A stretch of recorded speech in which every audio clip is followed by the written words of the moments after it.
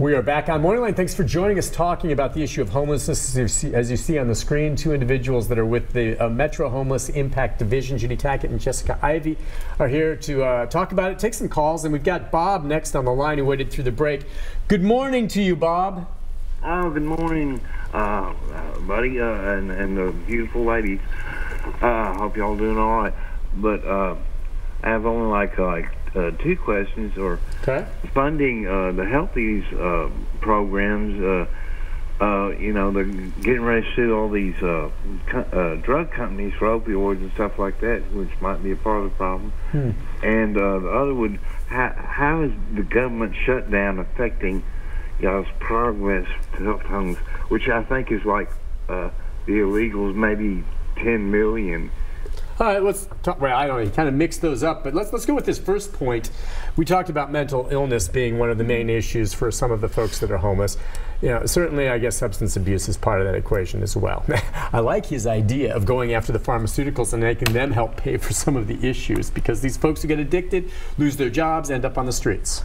And actually, states and communities that have looked at the healthcare community and how to work with them have actually made more strides in getting different type of fundings. Oh, okay. And really looking at it's a really good, that's what we need to do more in Nashville, I believe. Is to really what, look at? Yes, work with hospitals, work with healthcare, with insurance, with whatever is out there, and see and learn from other cities how they have created more support, funded through those funding sources, more support services for people with mental illness and substance use. And I want to address this just so, because it's a controversial issue, the whole idea of folks who are undocumented or here illegally, and what part of the component they may be of the homelessness thing. And in my experience, I mean, what I've seen is mostly Americans that are here legally, one way or the other. Not that that matters. Anyone who's homeless should be helped, of course. But would you say that the undocumented immigrants that are in this country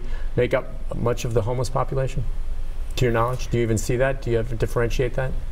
I don't really see it that much. I think part of it is there's really a well-knit community. We are trying to see with our partners, nonprofit and government agencies, where are opportunities for support services if they need it. I'm just saying, I don't think that's a huge component of the homelessness issue here. I mean, it runs the gamut across the board. Correct? Yeah. I mean, children too? Yes. All right. So you guys got a grant in July. What's that for?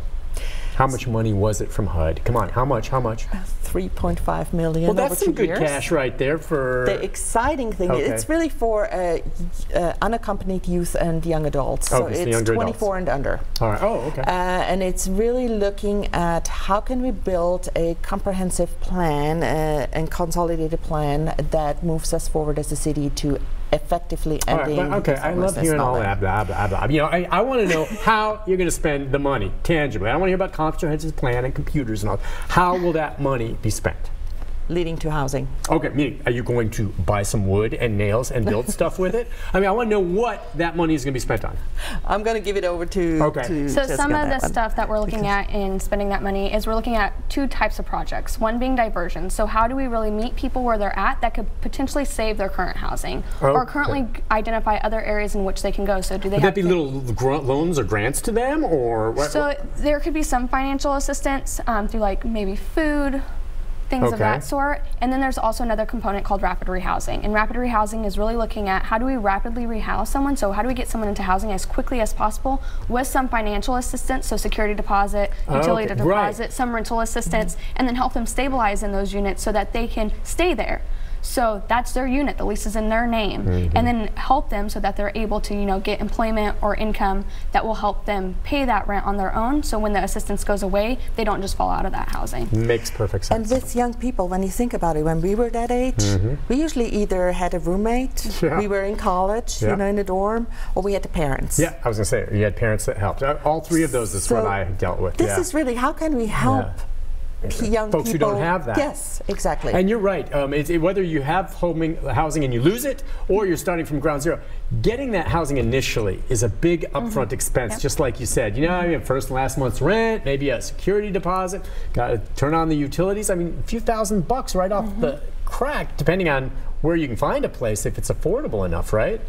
All right, so and that's again for 20. Did you say 24 and under? Okay, great, great. And so I mean, some young individuals that maybe are ready to go out and make it on their own, but need a helping hand. Yeah, and this is a 2-year grant. What I'm really excited about, it's a federal grant that will come back if we do a good job. Half of that, and every year we have the potential to bring 1.7 million in addition to what we get. To show what you're doing. So you'll have to show, hey, this is what we did with it, and they'll say, great job, let's give you some more. Fantastic. And it's a great partnership with 20 plus partners at the table. Okay. Let's go next to Dina, I believe. Hi, Dina. Good morning. Hello. Good morning. Good morning, Dina. Dina. What's on your mind? Okay, so this is my statement, then a suggestion. I am bewildered by Americans in America as they tout certain ideas like make America great again, or we're the greatest country in the world, or we're the most richest country in the world. And locally, you know, this is Music City, it's the it city, and everybody wants to come here. Yet, we seem to just forget there are people right on our doorsteps who are homeless and need help. And we want to, like one man said on the phone earlier, push them to the side. Now, what I would suggest is that some of these rich country stars, like Keith Urban and Big and Rich and others, that they would get together and maybe contribute $1 million each into a foundation that they could establish, or even partner with an established foundation, nonprofit, to eradicate homeless. I think that could be done in 2 years if they wanted to. But it is the fact that America in general, we have this sort of, we're blissfully ignorant. You know, there's a saying about ignorance is bliss. And I think that is true when it comes to Americans. We're all hyped up about things that don't exist, superficial ideas like make America great again, when we can't not face the reality of the true problems in our own community, and that slogans are not going to help. We have to look at what is actually being done and who's doing them, and what is the integrity behind it, and stop all of this foolishness, because people are suffering. Look, 800,000 workers just were put out of their jobs. It's as simple as what you said, Nick. 1 check or 2 paychecks, you're on the street. That's right. And she's right. We're talking about human beings here. I mean, it would be nice. And a lot of the country stars who live in this area do a lot of good charitable works. And it's very easy to say with someone else's money, well, you're rich, go ahead and that's not really fair. But they do a lot of it. But I hear what she's saying just in terms of, you know, keeping your eye on the prize. And it's really easy if you don't come downtown to be oblivious to the homelessness issue. I mean, I guess many of us will see some of these folks selling the contributor or other items on the streets, and you make the connection there. But if you choose to ignore it, you can. You can. I'm really glad what Dina brought up. Yeah. It's really going to the accountability issue.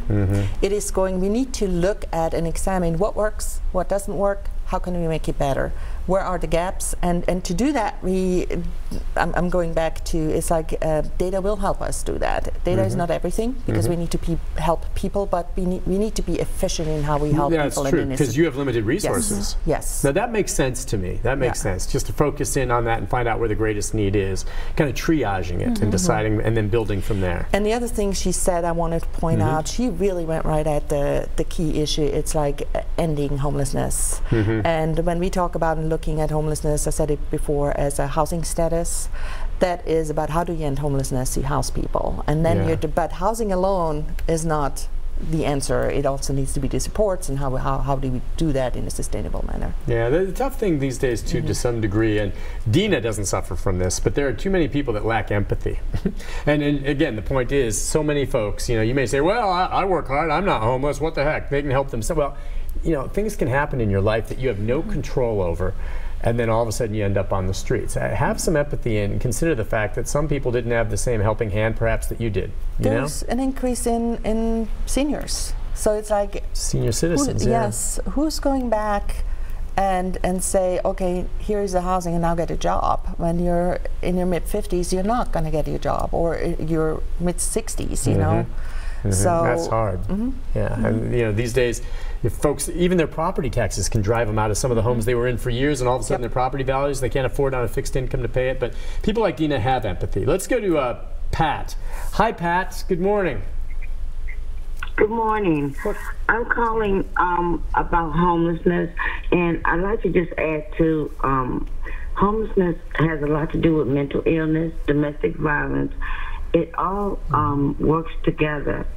But I have seen so many people that have gone to get help, and they were turned away at the door because some people don't want to deal with them because either their problem is too heavy for them, or their crisis is just too something they can't deal with.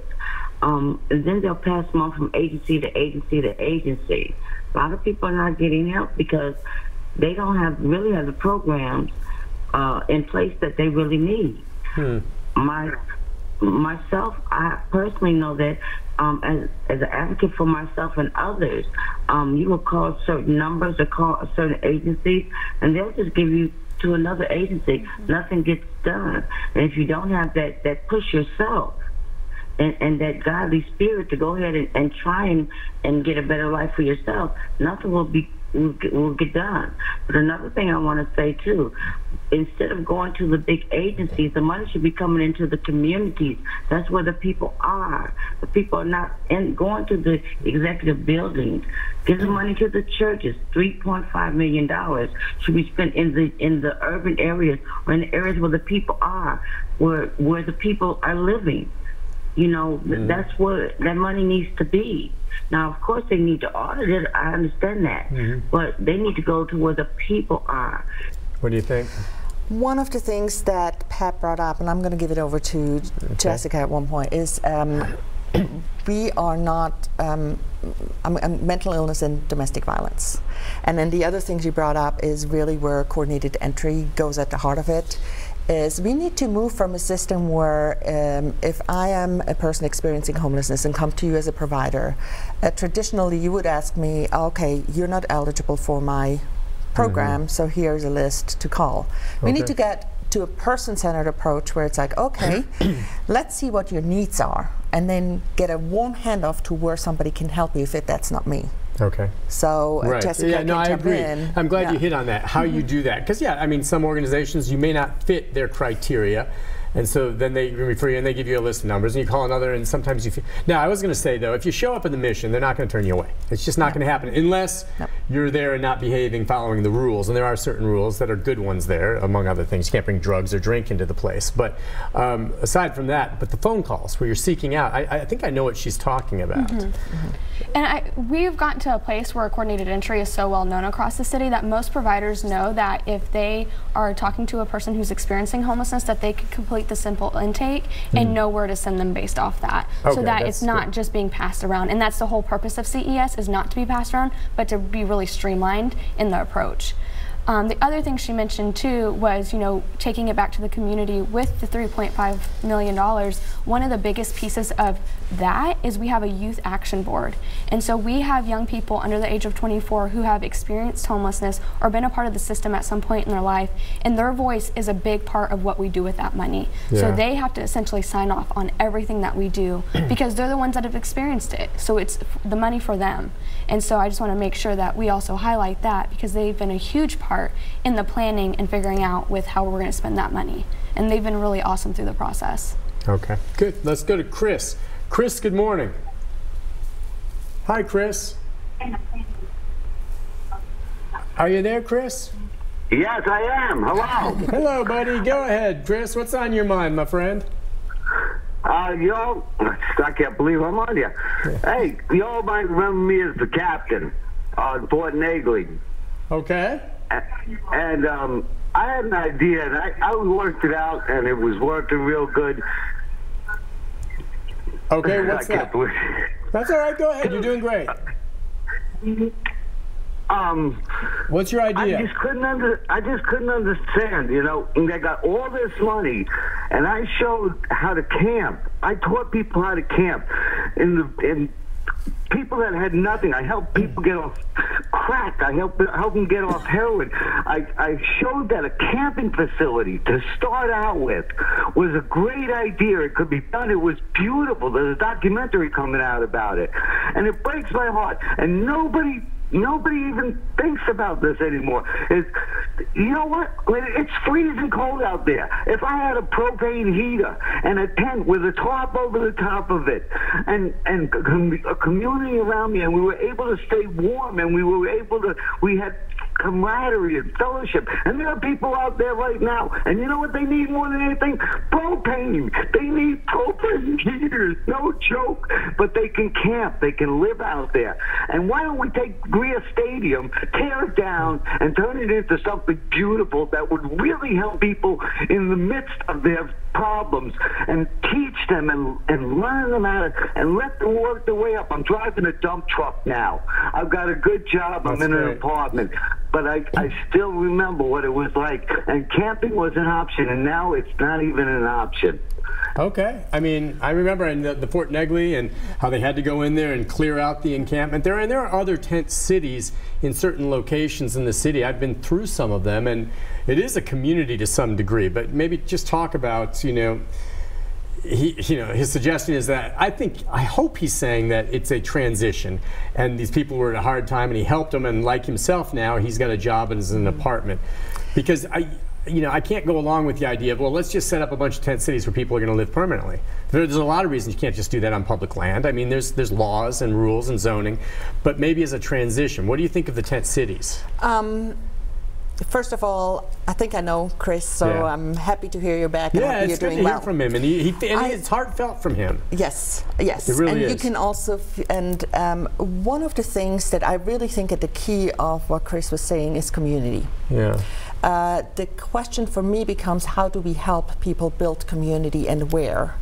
I do personally not believe in sanction camps. I think it does not, and I've stated this publicly, and will fight sanction camps, because it doesn't. It's about community building and helping people to build that community. Is that going to be beneficial to do it outdoors? People are still outdoors when it's then that cold.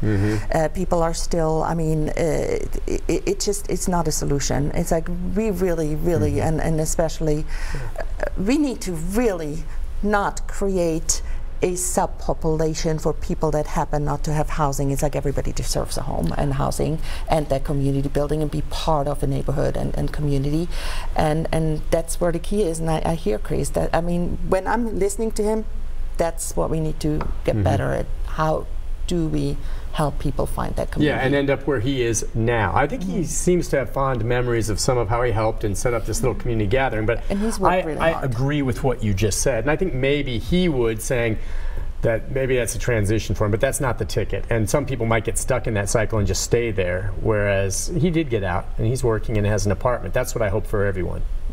Let's take a break on that note. When we come back, more of your phone calls right after this.